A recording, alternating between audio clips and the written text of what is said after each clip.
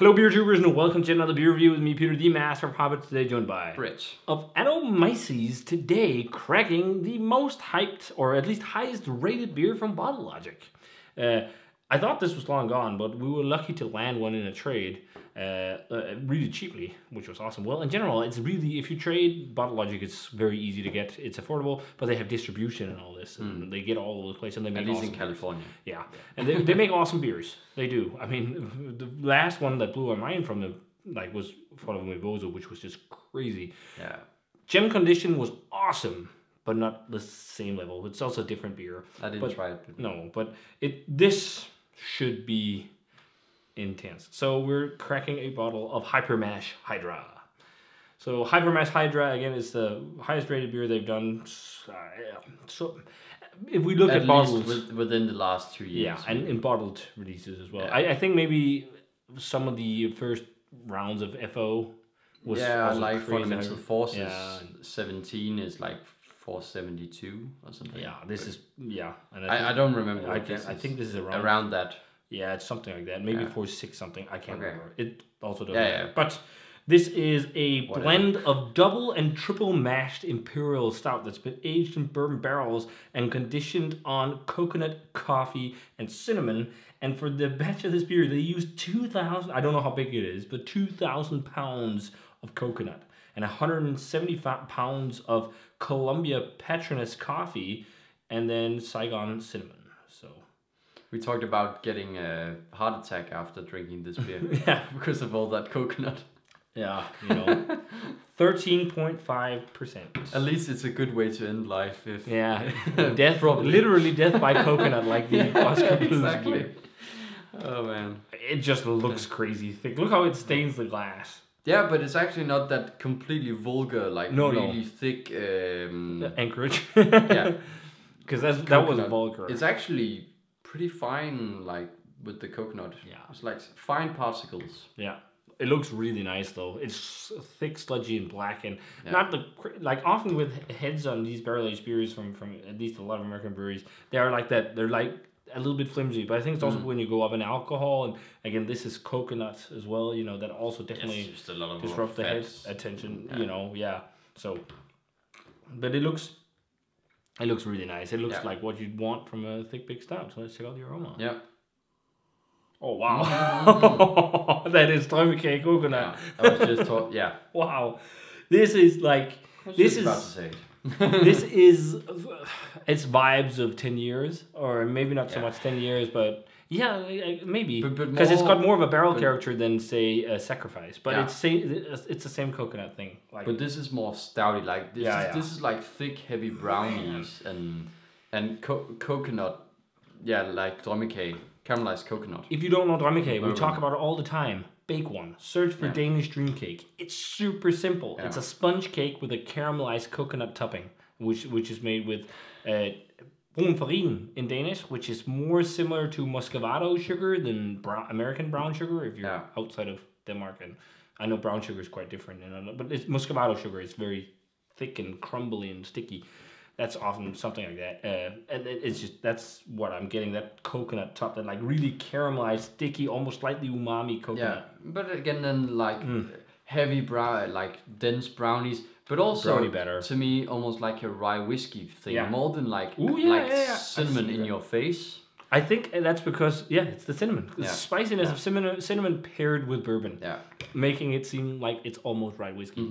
Loads of vanilla too, And that must be all barrel, but man, this is crazy thick and rich. Yeah, and I love the barrel, that it's warming.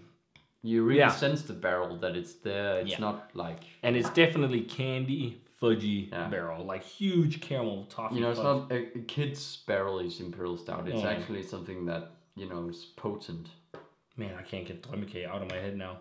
Danish dream cake for days. Yeah, with a bit of, and then brownie there's an spices. undercurrent of coffee. It's almost like a coffee liqueur because it's to the sweeter side, but I don't think it's a ton. It's definitely the coconut that really shines. But it's also a bit of a hard time getting or picking out the coconut is definitely really dominant. I don't know when they released this in 2020, but people are saying it still drinks great. It smells fantastic. Yeah, as Chuds from Chuds Barbecue would say. Yeah, let's try it. Cheers. Cheers.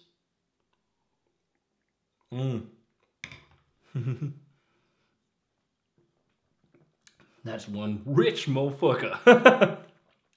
Ooh, coffee's definitely there on the flavor. Oh man. Wow. Oh, it's much more balanced than I expected, actually. It's not crazy sweet. And I think that might be the thing sweet, but it's sweet. It's not Anchorage crazy. Sweet. No. I feel like it has more like Barrett's Spirit vibes than Anchorage beers does, because there's a huge warming bourbon flavor. I love it. Down. Yeah, me too. Because it really cuts all that sweet fudginess. Yeah. That is fucking awesome. Just nice. Like almost like, as I said, like rye whiskey spice throughout, more than actual like cinnamon. I do get the actual cinnamon on the tip of my tongue. Yeah, but and it's almost like a cinnamon vanilla frosting or something like that. Yeah. We had so in Denmark, some people make squash cake, which is just like this. It's the same thing as carrot cake, just with squash or courgette. The frosting on top of that was like a cinnamon vanilla frosting. I see just when it's kind of like that. Yeah, I see just when it hits your tongue, it has like a, but it's not like that offensive kind of cinnamon. I think people who don't like cinnamon enjoy like cinnamon for real, they will be very happy with this, because it's a spicy cinnamon nuance rather than like in your face. Almost like peppery in some ways, or just like I'm maybe just there's thinking also rye whiskey. But but maybe there's also, I was about to say, maybe there's also rye in part of the mash for one of the beers in here.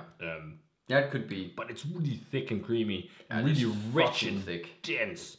And then that huge onrush on just like pure bourbon flavor, like that, like candy, as which like really fudgy, caramelly, vanilla, but also slightly cherry bourbon vibes. This beer is pretty insane, actually.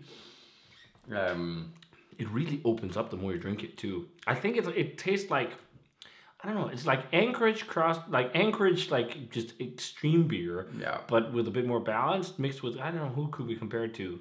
Like American Brew that does stuff. Maybe we had the Veil stuff. Or Veil, yeah. Because apparently their style is also very much like this, with everything, even without adjuncts. I will say though that was maybe this is a tad thicker than that beer, but it's around the same territory. But it's more like the way it's put together. The combination of flavors and also because the barrel is big on this one, and the Veil, it's Devastate, by the way, had a big barrel presence, just like Anchorage barrel-aged stouts. So it's kind of a fusion of these breweries. Yeah, it's almost, maybe that would be a fun thing to do. It's almost like a chocolate version of a Däumeke. Yeah. Like a chocolate Däumeke. Oh, I want to try and make that. That could be pretty good. Like brownie sponge cake. Brownie Däumeke. Do a brownie with that Däumeke. I think that would work on anything really. Yeah. It's just magic, but it's also just sugar, butter, a little bit of milk, and coconut. That's the topping. But again, then you would have to put a bit of spice just in the you could do that, like a little bit of cinnamon if you want to emulate this at least. But put a little bit of cinnamon in the top filling, but just a tiny sprinkle. And then maybe if you want it more gentle, use real cinnamon, Ceylon cinnamon. And maybe I don't know, Sri Lanka. Where did it say it was from? Saigon. So I don't know if Saigon you also have real cinnamon, so not the cashew. Oh yeah. I don't know if you also grow it there. It could be real cinnamon, because it's softer. Yeah, it's not super offensive. It's almost like real cinnamon. If you smell it and taste it, it's more fragrant. It's almost like a bit fruity as well. Yeah. And oddly enough, like even though I think in Fireball whiskey it's cinnamon flavoring, that fragrance smells more like real Ceylon cinnamon than the cashew bark does. Yeah. But what you grew up with here in Denmark most likely is cashew bark, because that's like the cheap stuff. Yeah. But both are still nice if you like cinnamon flavors. But this is definitely world class barrel aged. It's a pastry stout, but it's a pastry stout with real ingredients, and this is how I want a pastry stout. 100%. Yeah. It's extreme. It's really extreme. Pastry stout is extreme. Yeah. But it's just done as it should be done. Yeah. Like it must be extremely hard to do this.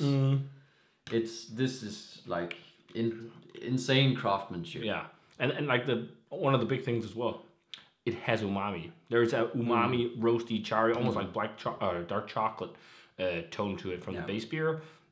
And it's like there's that almost like a licoricey vibe too, which it helps cut. Yeah, it does. It's like it's just a little bit of a licorice vibe, and I often actually get that with these really hefty double mash crazy coconut beers. It's almost like the coconut can accentuate a little bit of a slight muscovado sugary and also umami. Yeah, because like for some reason that just happens, and muscovado sugar has that slightly licoricey thing because of the molasses content. So I think that's also part of it. Yeah. But yeah, it's really fucking good. I think I'm enjoying it around the same level as Brewing Bozu, so it's like a 97, 98 or something like that. Yeah. It's world-class barrel-aged beer. Yeah. It's extreme beer, and you have to like, coconut to like this as well. But it is. I understand why a lot of people went nuts over this. Yeah. I'd imagine the coffee. I don't taste coffee really. Like it's maybe a subtle nuance. It's kind of like the coffee flavor you kind of get in most stouts to me. I think definitely coconut is, and like just crazy base beer and fudginess and everything is, and barrel is more present than coffee. Yes, it has like a nutty thing, but it's hard to tell if it's the coffee or something else like the malts or barrel or whatever. Yeah, I think it could be, again, like there is a coffee liqueur type flavor almost, but that's just also because it's sweet. But from what I've heard, the coffee has been like the downplayed adjunct with this beer from the beginning. Yeah. Just from what I've heard, but yeah, because Omibozu was certainly not downplayed. No, but it was also a straight coffee stout. Yeah, but I don't think it was like crazy coffee. No. You also, I think, going crazy with coffee will also be too much. Yeah, I don't remember it as being like a huge coffee. It was, but it was it had lots of coffee, but it was coffee also done right. It was not like bell pepper. It was super fudgy. Yeah, like super duper fudgy. Similar kind of base actually to this. Yeah, maybe this is something they learned from Toppling doing the stouts like this, because it's very different from other Bottle Logic beers. Yeah. But we still have a good handful of Bottle Logic to try. It's the same base, who knows? It could be. We have a good handful of Bottle Logic to try still. We have the barley wine, what's it called? Staff of something? Yeah, Staff of Asir. Yeah, that's what it's called. And we got Scatter Signal, which is a coffee stout, but also with marshmallows. A mocha coffee stout thing. And then we have not my gumdrops something. It's a Christmas stout, but I think we'll save that for the Christmas calendar. So maybe I should be in charge of America. I was just about to swallow this the wrong way. That was why you were a bit like shit. Yeah. For one moment. But yeah. And we also have lots of other crazy stuff. Yeah, I still have a lot of side project stuff. Yeah, and just on the shelf over there. I see a bottle of Mortal Barreled Souls and Three Sons and Trams and just loads of great beer. Yeah. But for once, a lot of stuff that's also from Europe, not something we traded for. So this is dope. I'd say I'll say 98. I think I think so. Yeah. It's world class, it's upper echelon. I think this is something, if you want to try this, you should trade for it now. Because I think the coffee character is light and it will get even lighter. And right now it's a pastry stout. You want to drink this with where all these ingredients are like. Yeah. But again, it's pastry done right because it doesn't taste fake. No. And it's thick and it's rich and it's all right. So really, really it ticks all the boxes. It does. So really good stuff, guys. Definitely check out Hypermash Hydra. Trade for it if you can. It's an awesome stout. I still know some people have it around, if you're looking to trade, but it's not something you see pop up too much at the moment. No, people want to drink it themselves because it's a great beer and it makes sense. And it doesn't trade high. So But yeah, if you guys had a chance to try it, let us know what you thought of it. As always, remember to comment, subscribe, check out the Facebook fan page and Twitter and Instagram. Give this video a thumbs up if you enjoyed it, and ring the bell for future notifications about videos. And we're gonna say cheers.